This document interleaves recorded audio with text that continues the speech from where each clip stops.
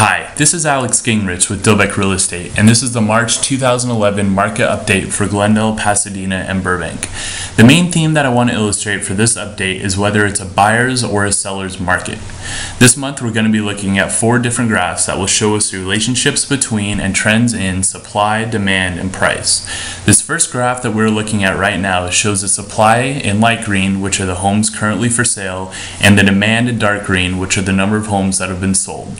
As you can see, the number of homes currently on the market is significantly higher than it was this time last year. It's up about 15%. However, the number of sales was quite low for February, one of the lowest months we've had over the past 2 years. It's down about 20% compared to this time last year.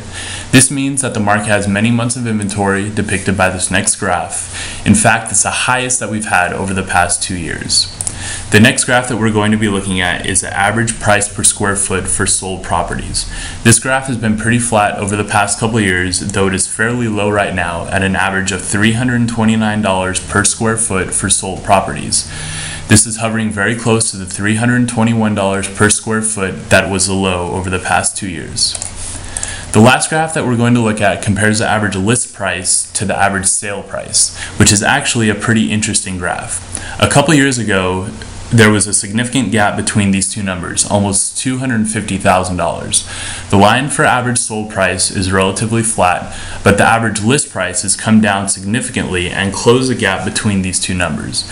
This tells me that sellers are becoming more realistic with their list price and are now coming to terms with the fact that they cannot sell their property for as much as they once thought. So what does this all mean? We have high inventory or supply. This is good for buyers. We have a low number of sales or demand, which puts downward pressure on prices and will tend to make some sellers more worried or desperate to sell. This is also good for buyers. We have low prices, obviously good for buyers. We have sellers who are being more realistic. This is good for buyers. And best of all, interest rates are still very low. So you tell me, do you think it's a buyer's or a seller's market?